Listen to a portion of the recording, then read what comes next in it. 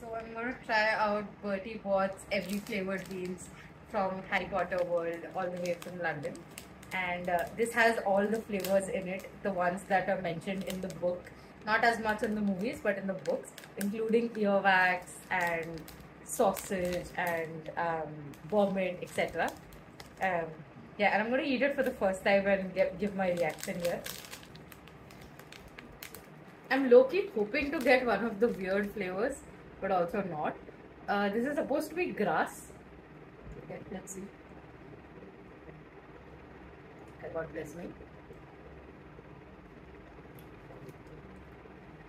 It's just sweet.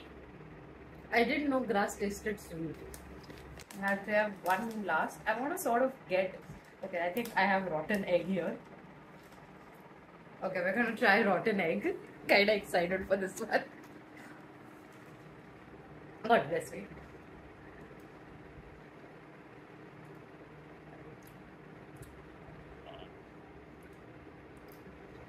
It's sweet, but no, I don't want to eat this.